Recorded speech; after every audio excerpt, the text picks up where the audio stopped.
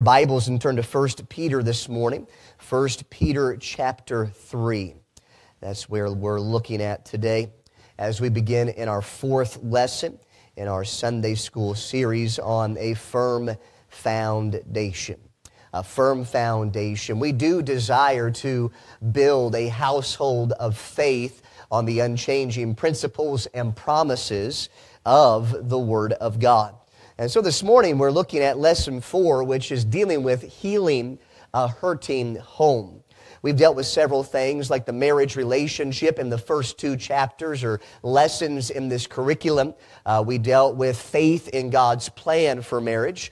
And then we also dealt with unity together in marriage. And then last week we looked at the family a little bit. And this morning we're continuing with that idea and that thought, but along the lines of healing a hurting home. So we look at 1 Peter chapter 3 and we begin in verse number 1, where the Word of God says, "Likewise, ye wives, be in subjection to your own husbands, that if any obey not the word, they also may, without the word, be won by the conversation or the lifestyle of the wives, while they behold your chaste conversation coupled with fear, whose adorning, let it not be that outward adorning of the plaiting the hair or the wearing of gold or the putting on of apparel, but let it be the hidden man of the heart." Notice that that statement is not saying that you shouldn't go without, for it says, talks about the apparel, you need to put on the apparel. Amen. So it's not saying, don't do anything with your hair, don't do anything with jewelry, or don't do anything without clothes. What it is saying is it's going to be the inward man that is going to change the husband who is erring, is what it's talking about here.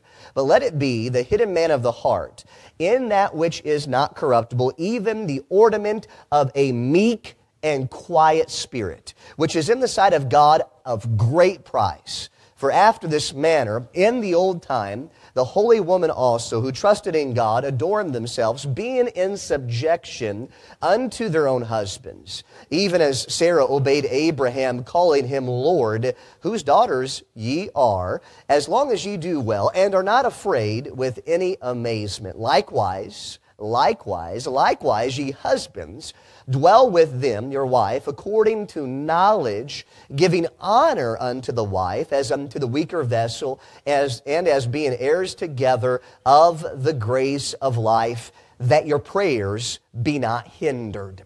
Notice the overview on your page. Many marriages are crumbling today. God is the great physician. He has a remedy that can cure any problem in the marriage of any one of us. We must first be willing to learn and follow His prescription for a hurting home to truly be healed. And I guarantee it that you do not have to look far, whether it's here or at work or just around life in general. You can find hurting people. You can find hurting families. We live in such a day, as I emphasize over and over again, that the devil's favorite playground is the family. And we are praying today that we will have a ministry in the Word of God that will change that. Let's pray together and let's ask God to help those families that are hurting. Our Lord and Heavenly Father, as we bow before You this morning, we are trusting that You will take Your eternal words that are always and already settled in heaven. And we are asking that every pure word would pierce our hearts today. That if we are dealing personally with situations where there's hurt involved, that we would know where to turn and who to turn to. But then, Lord, as we see others who are hurting, I pray that we would be able with a meek and quiet spirit to bear the burdens with others around us. I pray that You would give us this ministry of mercy, grace, and love, that we may see the ministry of reconciliation, whether in our midst or outside of this place, to be able to be fruitful in these ways. Lord, heal our homes. And we ask all this now in Jesus' name. And all God's people prayed and said, Amen. Now, we know that there's tremendous differences that exist between men and women.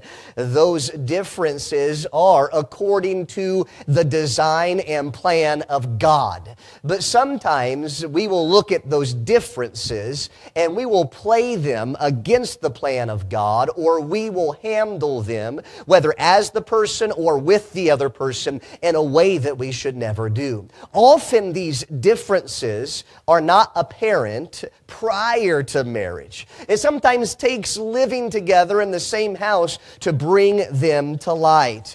And thus we understand that sometimes the crumbling begins to happen without even realizing it before the relationship gets very in-depth. But God designed marriage to be permanent. And all God's people said, amen, what God hath joined together, let not man put asunder. God designed marriage to be permanent. His plan is that your relationship will last as long as you both shall live. Even if you are in a situation where there seems to be no hope, listen, God has a plan to heal your hurting home. So what does it take this morning? What does it take tomorrow? What does it take in the future, year from now, to heal a hurting home?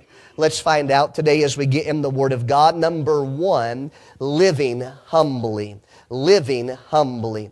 As you are in 1 Peter, we're going to look together at 1 Peter chapter 3 and verse number 1 again, where the Bible says, likewise, ye wives, be in subjection to your own husbands, that, if any obey not the word, they also may without the word be won by the conversation of the wives. We are dealing with our first point, living humbly together. And we're going to touch on both sides of things, and before all, even though the verse deals with just in the wife to the husband situation, but the Bible right here tells that wives are to have a spirit of submission to their husbands. But submission is a two-way street. The Bible also tells that husbands are to be in mutual submission to their wives. For the picture is the understanding that, yes, Christ is the head of the church. But Christ, the Bible says there in Ephesians 5,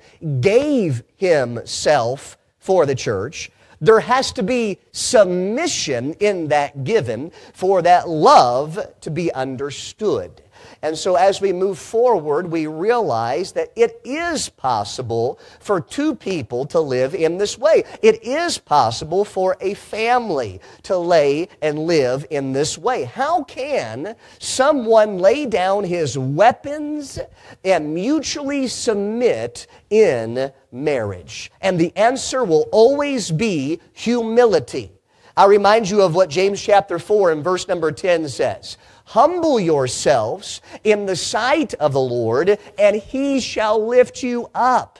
Isn't that what we desire in our church? Isn't that what we desire in our relationships outside of church? Isn't that what we desire in our families? That God would lift us up. The first step to the revival and restoration of a home or family or a church is humility. We must admit that we need help and that we are willing to get it. But we don't look to wherever. We look to God. Amen.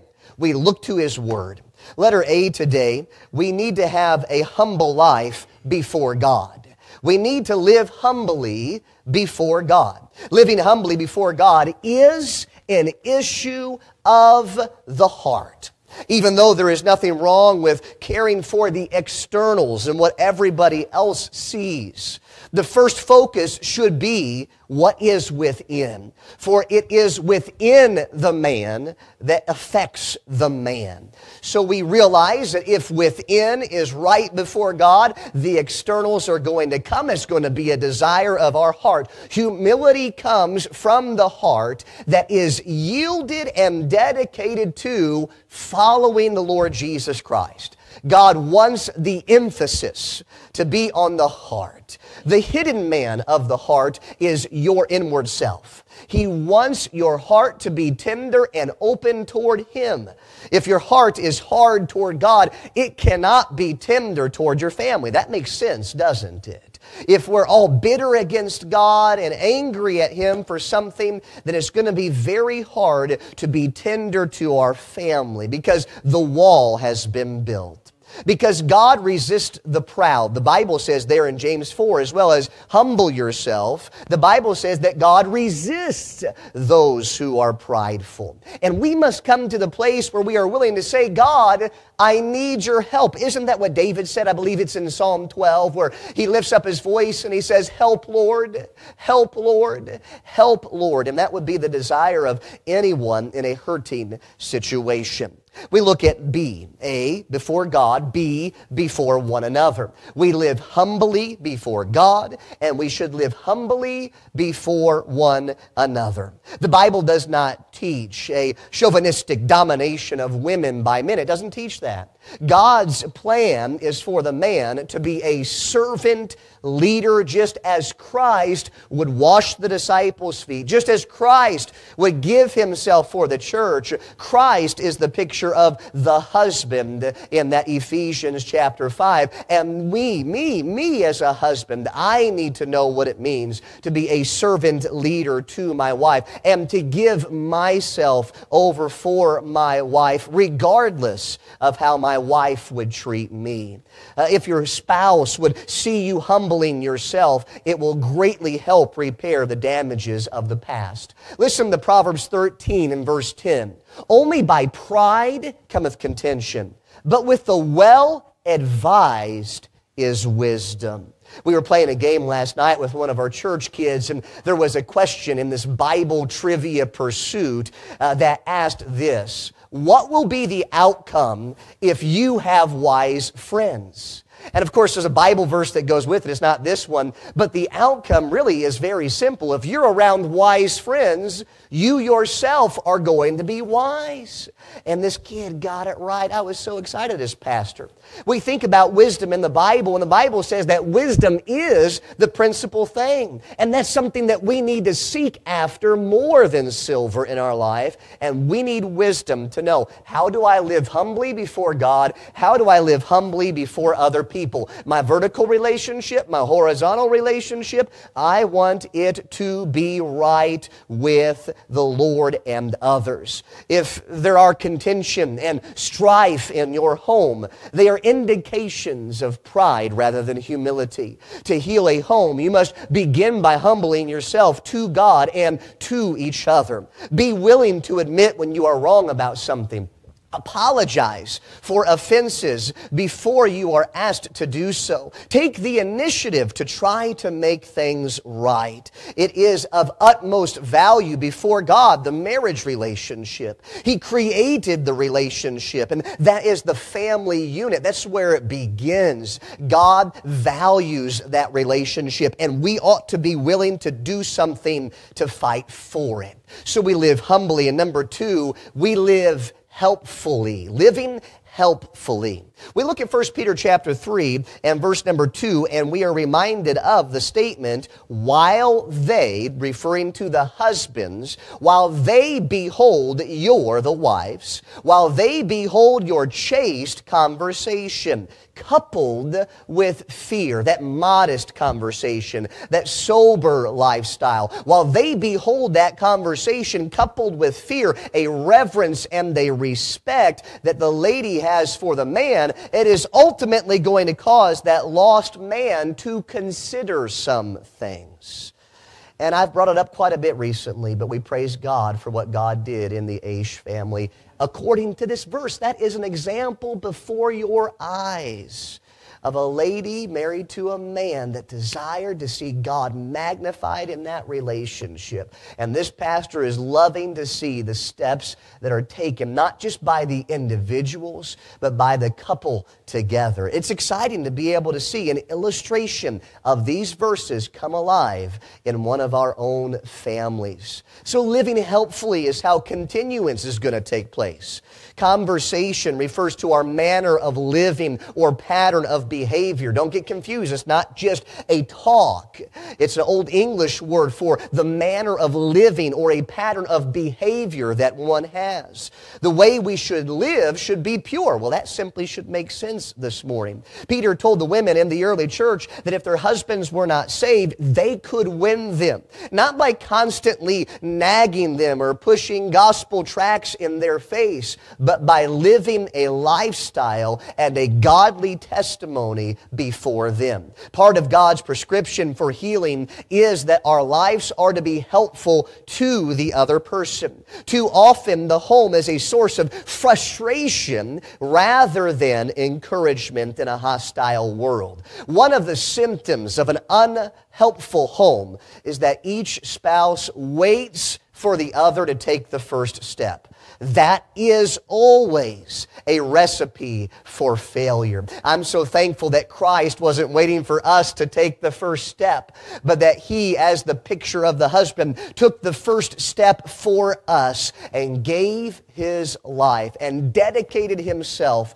as a servant to our aid eternally. Letter A helpful wife is a godly wife. The Bible describes the model wife as a virtuous or godly woman and says that she is of great value, of great price, and there's no ruby that can be compared to her, a Proverbs 31 woman. Since he knows, the husband, that he can trust her, the wife, he, the husband, is not under pressure to try to buy her affection, as it would emphasize in Proverbs 31, verse 11. Her commitment to caring for her family frees him to play a leadership role within the household and within the community, as it would also say in Proverbs 31. Our ladies went through Proverbs 31 together, and we appreciate their desire to learn that.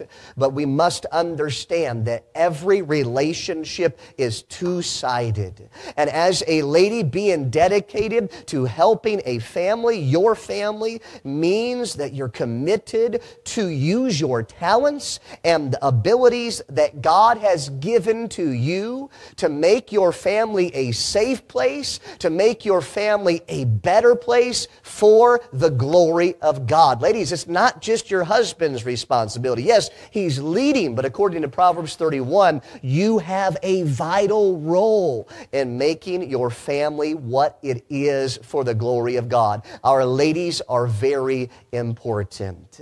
Relationship, ladies, in the homes, if it's hurting, the first step is committing yourself to live humbly and then to be helpful in the home. But I'm not just going to talk to the ladies this morning. I'm going to talk to the men as well, because that's what we need to do. Letter B, a helpful husband is a godly husband. It probably on your app, if you're using the app, it's got two blanks there. One would be Christ and the other would be like, Christ-like. A helpful husband is a Christ-like husband.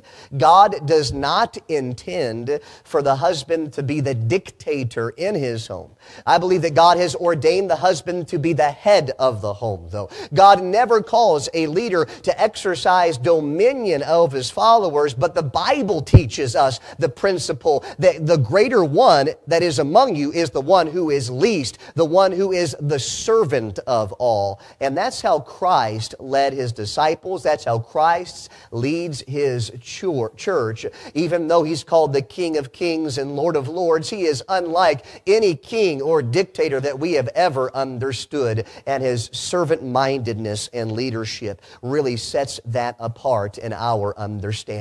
The love that God commands a husband to have for his wife is the same love that Jesus showed for his church. A sacrificial love. He gave himself, willing to lay down his life for the church. That is a high standard. Yet God never commands us to do anything that is impossible to accomplish His will. He gives us help to be able to do this. This means that a husband can love his wife with a sacrificial love every single day. It helps the relationship. It strengthens the relationship, gentlemen, when we love our wives with the same type of love that Christ has given to the church. Christ's love for the church was a serving love, not just sacrificial. As we think about the story where he would stoop down and wash the disciples' feet, it was an expression of humility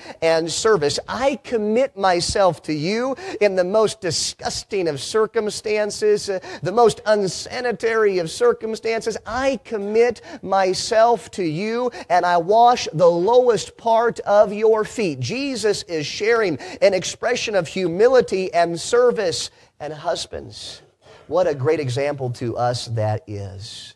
To think of our wives as worthy of doing anything for them, to take care of them and their well-being.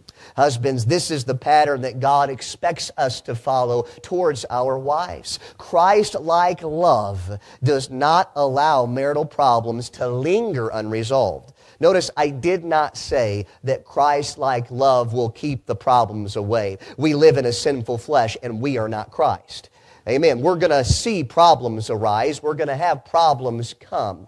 But if we can find out how are we going to submit, how are we going to continue to love, how are we going to live humbly and helpfully, this will allow problems to go away. God can do that. There is a remedy, and it always begins with Him. So we've looked at living humbly. We've looked at living helpfully. But I want to deal with the last point for a little while, and that is living honorably. Living honorably. The final step to restoring a damaged relationship and healing a hurting home is bringing honor back to your home. Honor is usually one of the first casualties in a damaged relationship. Rather than treating our spouses with respect, you begin to think and perhaps even say unkind and cutting things. Maybe directly to them, maybe behind their back, maybe to the children. Living honorably means that we're going to stop that. Words have tremendous power. The words you use either build up or they tear down in a relationship. And we can all think of situations, whether within our home or whether things we've seen outside, where words tear up or words build up. God's design is for families to have honor in the home.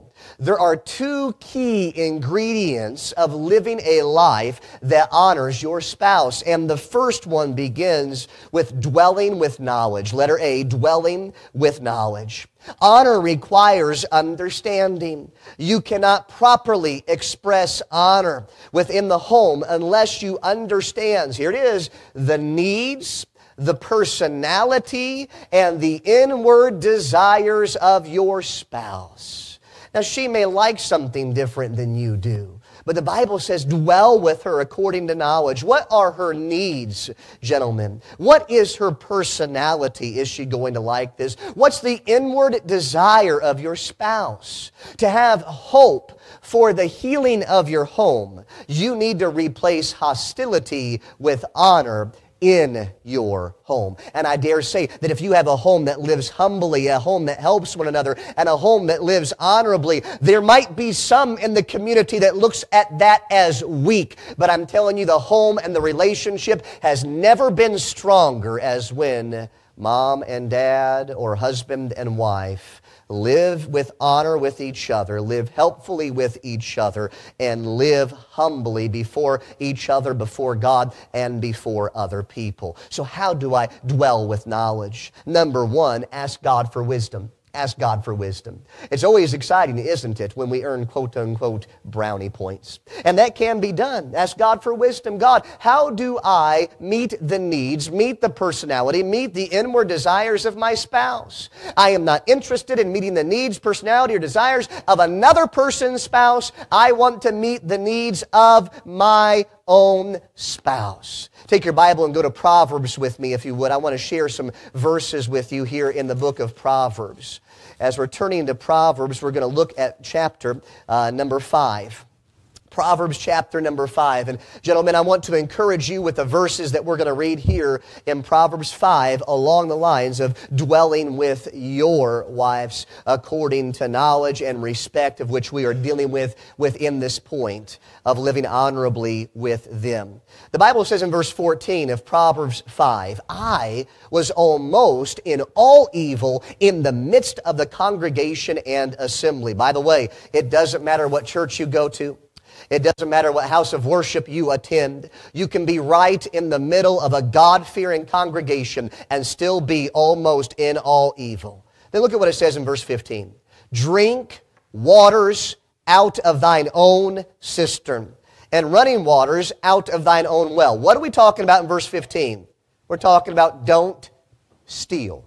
There's a fountain over there, or, back in the day, there was a well over there in that person's house, but I have my own. But for whatever reason, I like their water better because you get your eyes off of yours. And you go over to that water and you draw from it, but what you are doing is you're taking from that household when you should never do so because that water's not yours. This water's yours. Look at what it says in verse 16.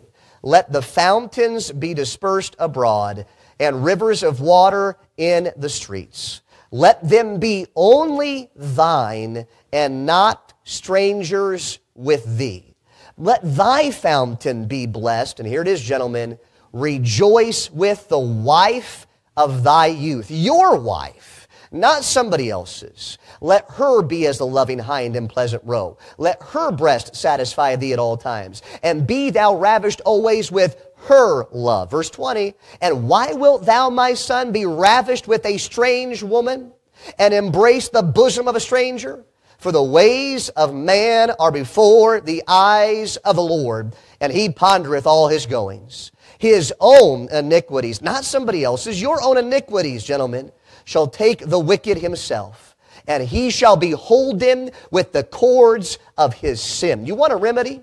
You want to be able to cut those cords? Get your eyes on the right place. Get your life with the right one. Then verse 23, here's what it says about the man who continues after another. He shall die without instruction, and in the greatness of his folly he shall go astray. I've always been amazed at that statement in verse 23, the greatness of his folly. And you think about the pleasure of sin for a season and how great it seems. I'm getting away with this. I'm enjoying this. But really, in the end, you'll find out it was a very devastating to your own self and possibly to others way to go.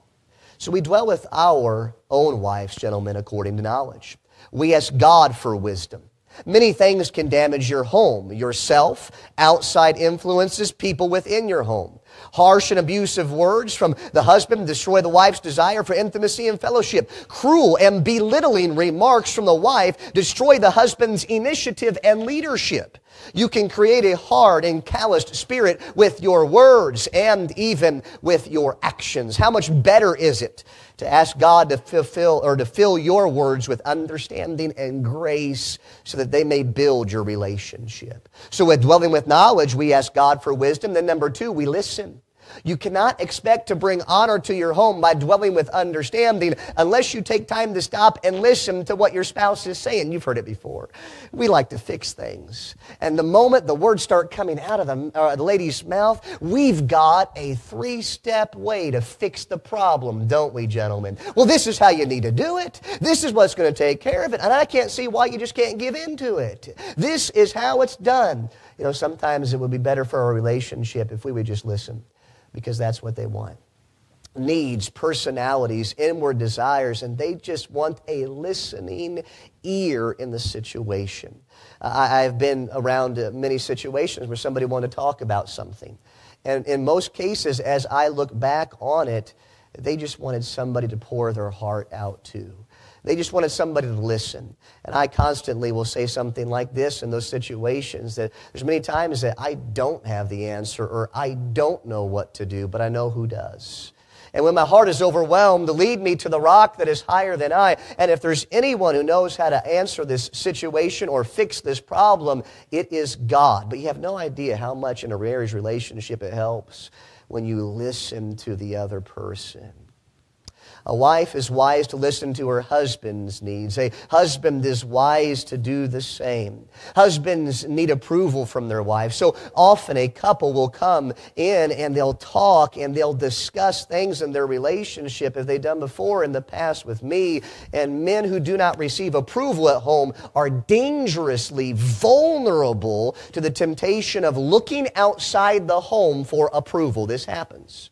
And for those of you who are involved in a secular business somewhere where you have both men and women, you can probably stop and think about, or you have seen the situations come alive where you understand that even though you don't know that person very well, you know that they are being unfaithful or starting to be unfaithful because that person begins to look for approval in other places, and you know something. You know that they're probably not getting it at home. There's no relationship growth at home, but rather it's being torn apart on both ends. And if someone ever starts acting like that to you, you would be very wise not to cave in to giving them that approval that they need, but help guide that heart to God, help guide that heart to understand they have someone at home that they need this relationship strengthened with. Letter B, as we seek to close things off on living honorably with the other person, we dwell with them according to knowledge, and then we dwell with respect. You can restore honor in your marriage through respect. Disrespect is like an acid that eats away at the fabric of your relationship. If you want to receive respect, you have to sow respect by building up your spouse. There's two ways that we can build up our spouse or live with respect toward the other one, and that is number one, with our actions.